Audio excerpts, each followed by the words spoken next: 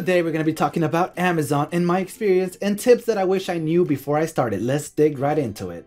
Make sure you are there on time when you start working at Amazon. Amazon has no tolerance for tardiness, so make sure you arrive on time, wake up early, get ready, and then go.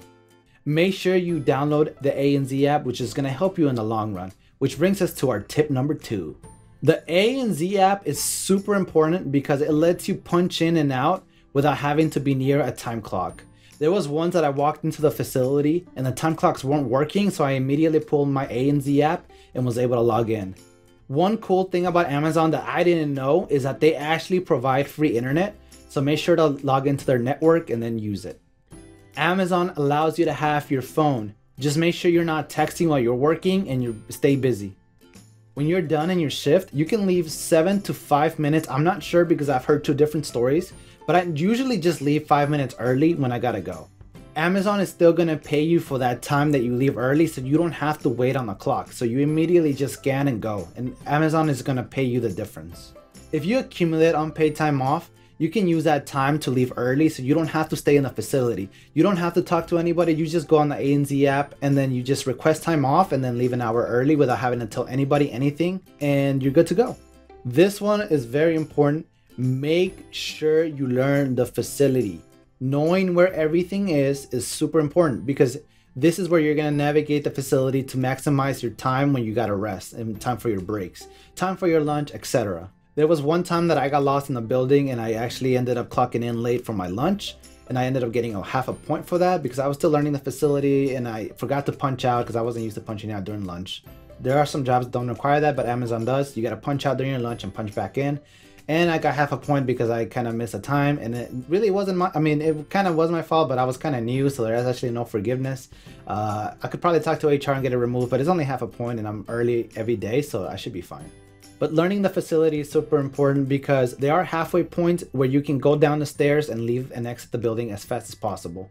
As well as every time you're on the far end of the building, there are halfway points where they have desks laid up where you can lay and rest. They have a microwave, but it's only one, and then they have a fridge where you can put your lunch bag, so you don't have to walk all the way to the break room, and that's very convenient to maximize your downtime because you're on your feet all day and you just don't want to go all the way to your car, all the way back, and it's gonna waste like 20 minutes out of your 30-minute break if you get to, because I only get 30-minute breaks, and it's not convenient. It's just better to just stay nearby and then just rest your legs. Try not to work 4 days consecutively. I know a lot of people want to have 3 days off consecutively, but it's better to work 2 days, be 2 days off, work 2 days, and then be 1 day off, and then work 2 days. I found that to be the most convenient for me. If your schedule doesn't allow it, of course, you kind of just have to adjust.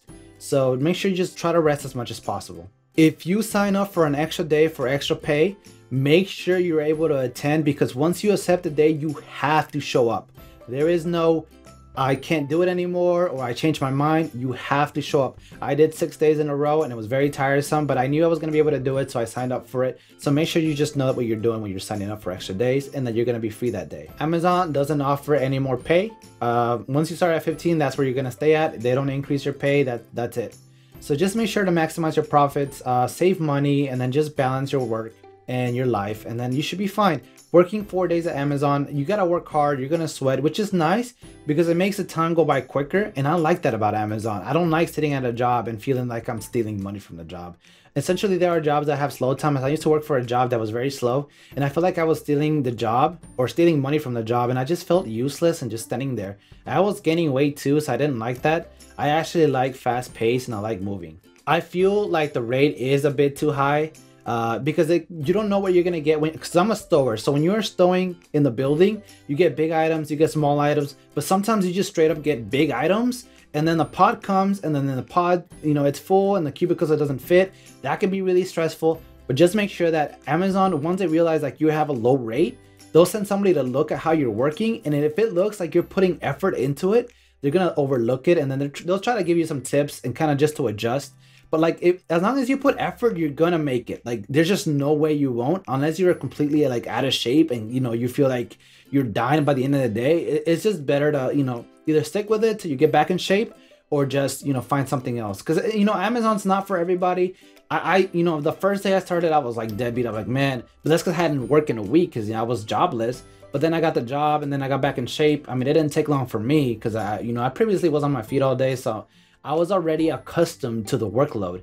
But like people that are brand new that transfer from like an office job or something, it's gonna take a while. It's gonna be tiresome, but it's a consistent and it's worth it. And I like having the option to take off a day if I'm busy once you accumulate your time off.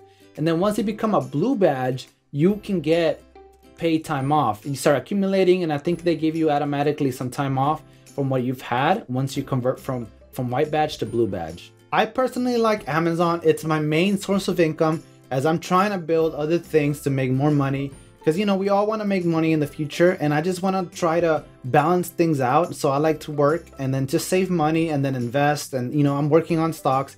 I save money while I'm working at Amazon. Then I'm gonna try to do side hustles, maybe a shirt company. I don't know, but like slowly build up. Don't have high expectations. Have small goals. Set them by the end of the month or by the end of the 4 months. Like right now, I have a 4-month plan that I'm trying to consistently do, but it's gonna require for me to put a lot of effort and a lot of work. Nothing is easy. Those places that tell you money's gonna come by quick and easy are lying to you. And it's just, that's how a lot of people get scammed. A lot of people think they can make 30,000 into 60,000, and then they lose all that 30,000 because the person that was offering the deal was lying and scamming. Just be very careful, especially with the hard times in the pandemic. A lot of people are scamming and stealing and doing all these bad things. So just stay alert and smart. So that's gonna do it for today. That was my experience working at Amazon. So yeah, it's a love and hate relationship. I mean, it's a job, it pays, and it does what it needs to do. So I'm not complaining about it. Just people gotta stop complaining about a job.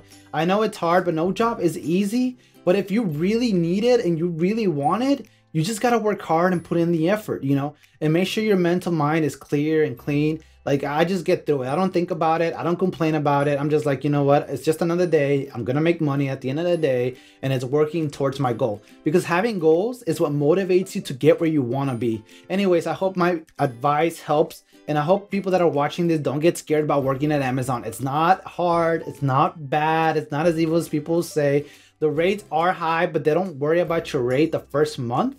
Or month or two, and then they'll eventually start looking into you, make sure you're working hard, trying your best, and then you'll get paid at the end of the day. And you get direct deposit, you can set it up, and the A and Z app is your best friend. So if you do get hired at Amazon, make sure you download it first and get what you need. Well, anyways guys, thank you so much, and I'll catch you guys on the next one. Goodbye.